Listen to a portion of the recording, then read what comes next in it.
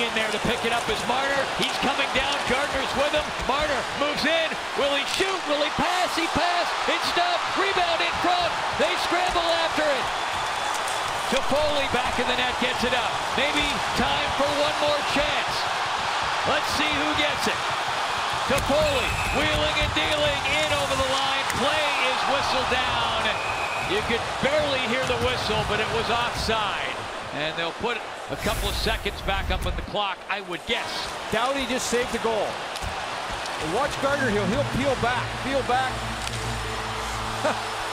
What a toe save on that play by Drew Doughty. And then Marner tries to find the handle, and Doughty stopped the second one. But Gardiner held back.